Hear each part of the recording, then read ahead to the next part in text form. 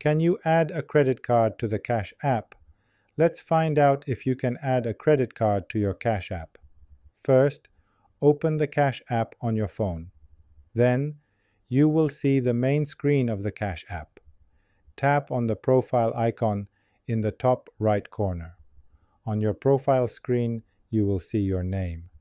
Scroll down and find the Linked Banks option and tap on it.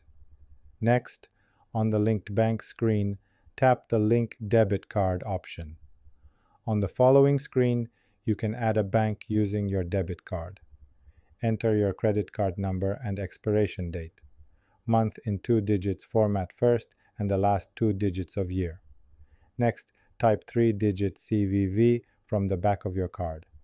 Then, enter your billing zip code. At last, tap the green Link Card button. It shows that this card is not supported because the issuing bank charges cardholders additional fees. Please use another card. It means that you cannot use a credit card on a Cash app.